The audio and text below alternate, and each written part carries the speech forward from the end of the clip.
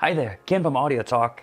Now, you can run into this scenario here when you're building your own speakers. You have a small woofer or a woofer, and you have it connected directly to your amplifier, like your Class D amplifier, like this one right here.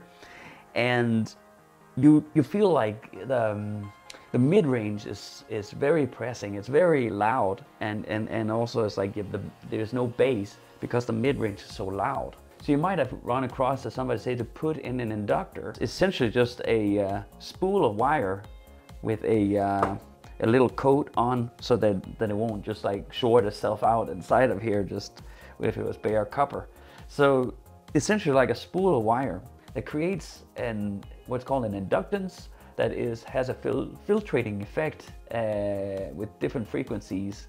So at a certain point it will start to kill high frequency depending on its size. And something you can calculate what size you need at what point in the frequency spectrum that you want this to happen.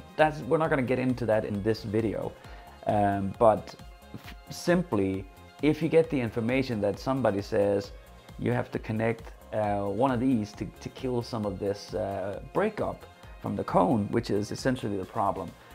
The breakup is when the cone here that's moving the air it can no longer hold itself stable. It starts to like wiggle in the material, and that creates a lot of some sounds will get really loud and some other ones will be low. So that's what's called a breakup, and that sounds really harsh and in your face, and that's not very pleasant to listen to.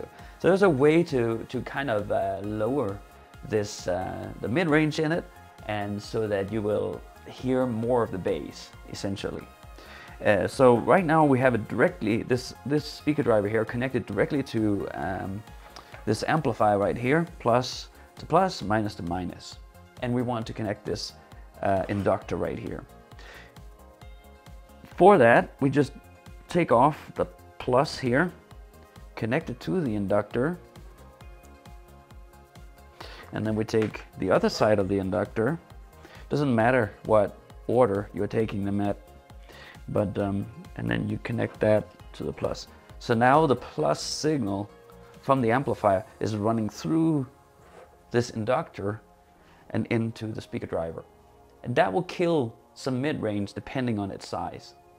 Another thing that's important is that if you find an old one where you have to cut the wire because something old and dirty, some soldering points or whatever is on it, then just be aware that there is this layer on here that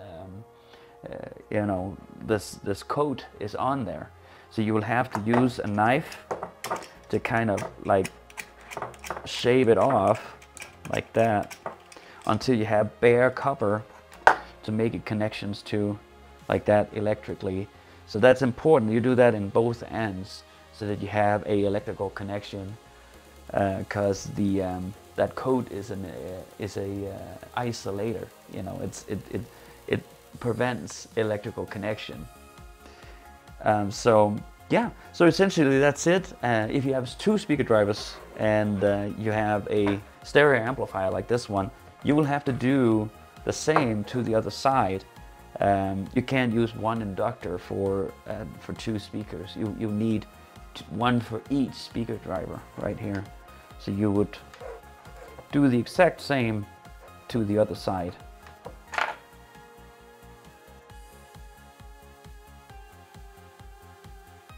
So that way plus goes through the inductor and to the speaker driver. It's getting pretty messy up on this table here, right here. So I hope that clears it up. That's how you connect an inductor to your full range or your woofer to enhance the bass by lowering the level of your mid-range. All right, I hope that makes sense. Here it's Ken from Audio Talk, and have fun with your projects. Bye.